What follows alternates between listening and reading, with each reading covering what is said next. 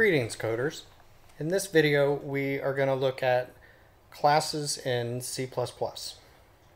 So a class definition begins with the keyword class, like we have here in this class called Circle. And the body of the class is contained within a set of braces, and then it's going to end with a semicolon on the end right here.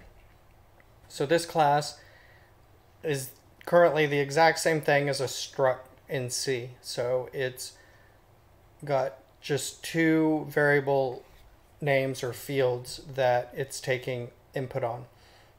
Whereas in this class, unlike C structs, in this class it can contain, unlike C structs, a class can contain methods as well. So we still have the two fields, but now similar to Java, we can also have a method. Now this is typically defined in one file. In the header file the class is defined like this, where it's just got the function signature for the method. And then in the .cpp file with the body of the function or method, we use the resource identifier with the method and the method body. This is in the .cpp file. C++ supports visibility modifiers just like Java. It has the public, where the member inside the object or class is accessible anywhere, so from any other class. Private means that member, method, or field is only accessible in the class that defines it. And then if it's protected, then the member can be accessed inside the class and in its children. So it's a slightly more permissive form of private that works for any classes that inherit from a base class. We have public, private, and protected. They are defined using sections within the class. So unlike Java, where you put the visibility modifier before the function or before the class, it's done in groups with C++, and then everything's private by default. So here's an example where we've moved double radius into a private as a private field, and then we've made public string name. So if we instantiated Circle somewhere and gave it a name, we could access this directly. And then also public is the getDiameter function that returns a double. Classes in C++ have constructors and destructors.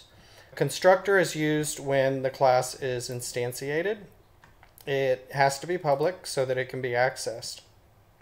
A destructor is used to clean up any memory of the object. So if the object creates anything that's located on the heap, for example, then the destructor would be in charge of cleaning that up. It has to be public as well, but the destructor is prefaced with a tilde. So it's going to look something like this. The constructor is going to look something like this. The constructor is going to be public in the public group. It's got the same name as the class, any parameters that are going to be passed in for it, and then the actions that it's going to take. The destructor has the tilde before it, same deal, and then any steps that need to be taken to take care of memory management. So we instantiate the object either by creating a variable of the object that would put it on the stack, or on the heap using the new keyword. So for stack-based objects, so these are objects that will end at the end of a function and don't persist beyond that. It's just done, you give it the type and then the variable name with the parentheses, and this creates a circle object on the stack. This is automatically destructed. When it goes out of scope, it will call that destructor that we talked about in the prior slide. To create a heap-based object, we use the new keyword, and it must be defined using a pointer.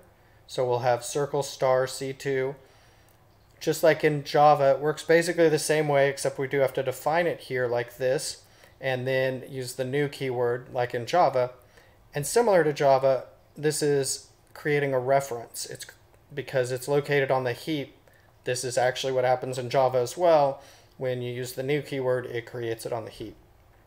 And then, however, unlike Java, there's no automated garbage collection in C++. So we will need to use the delete keyword to delete the object, and that deallocates it and calls the deconstructor. This must be done or that memory will continue to be held, unlike with when we created on the stack. So where's malloc? We didn't have to malloc anything. We got to use this new keyword, and we didn't need any of the other complexities that come with malloc. It just created it for us on the heap. In C++, it's a much cleaner, easier way to create items that are on the heap. You just need a pointer, and then you use the new keyword, and it's created on the heap, and then when you're done with it, you delete it. However, in certain situations, it can't automatically clean up after itself. And so, just like with malloc, we still need to delete. So in this case, if we did delete head and set head equal to null, head would go away, but all of these would still be sitting out there in the middle of nowhere and would be unused. So it's all uncollectible. However, if we have this type of linked list and then we set it up, we can go through it until we reach the end or the null pointer and set next equal to current and delete current each time. So we're progressing to next and setting a temporary hold for the next, pointing at current next, deleting current, and then setting current equal to the next and moving on. So this will go through and delete each one as we go so that they all get cleaned up. So if we have an array of objects, we can use a loop through them, but we can also use delete with square brackets, telling it that you want to delete all of the array of objects. So in this case, if we use this, it'll free all of the objects pointed to by each element. So if we have an array of objects that are created on the heap, this delete with braces will loop through each one and free them individually. And that's it for this video.